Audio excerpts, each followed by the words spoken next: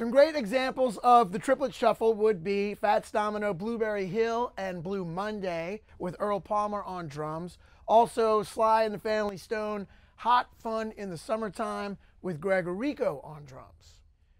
Jeff Porcaro is known for playing some great both straight triplet shuffles and broken triplet shuffles.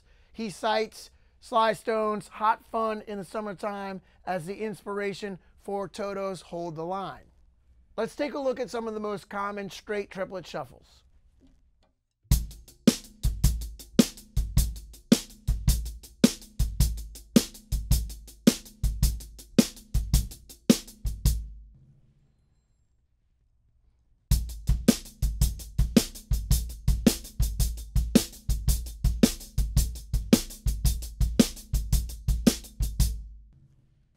Click the link in the description to get a free 14-day trial of Stanton Moore Drum Academy.